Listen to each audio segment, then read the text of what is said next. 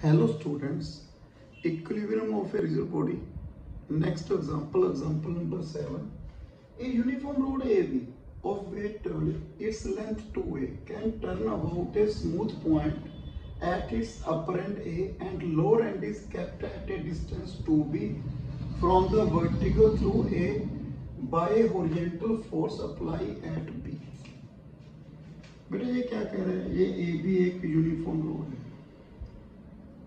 Okay यहाँ पे एक फोर्स अप्लाई की है बेटा, मैंने F फोर्स अप्लाई कर दी यहाँ पे.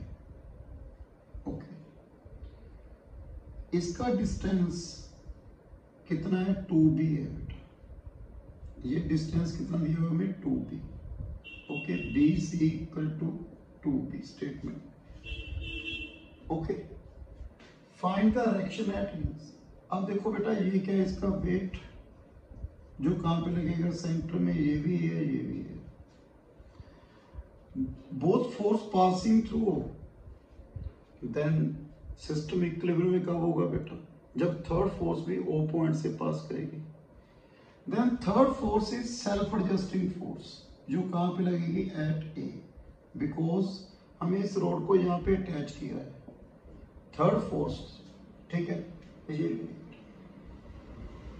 Late this angle is alpha, this angle is theta. Angle alpha, this is also alpha. This theta, this one is also theta. This one is 90 degree. Okay. First, in triangle OAB, using MN theorem, A plus A cot alpha equal to A. इस triangle में बेटा A plus A cot alpha, A cot theta minus A cot 90 degree. Then 2A cot alpha equal to A cot theta. Then tan theta equal to 1 by 2 tan alpha. Take 1. Triangle OAC, मैंने ये triangle ले ली बेटा OAC. Then sin theta is equal to ABC triangle ले ली बेटा. ABC triangle ले ली. ABC triangle में sine alpha is equal to ये triangle, ये एंगल क्या है? Alpha. Sine alpha equal to ये लेंथ कितनी है? 2B. ये कितनी है? 2A. 2B अपॉन 2A क्या आ गया? B अपॉन है. देन अल्फा BA, तो ये क्या बनेगा बेटा? A square minus B square. तो tan अल्फा किसके इक्वल है बेटा? B upon root A square minus B square. Put in 1, तो मेरे पास tan थीटा किसके इक्वल आ गया बेटा? B upon 2 root A square minus B square. We write 4A square minus 4B square. मेरे पास tan theta की value आ गई. मैंने क्या निकालना है बेटा? Direction and oriental force using Lami's theorem. Lami's theorem apply करो एट O. देखो क्या है बेटा?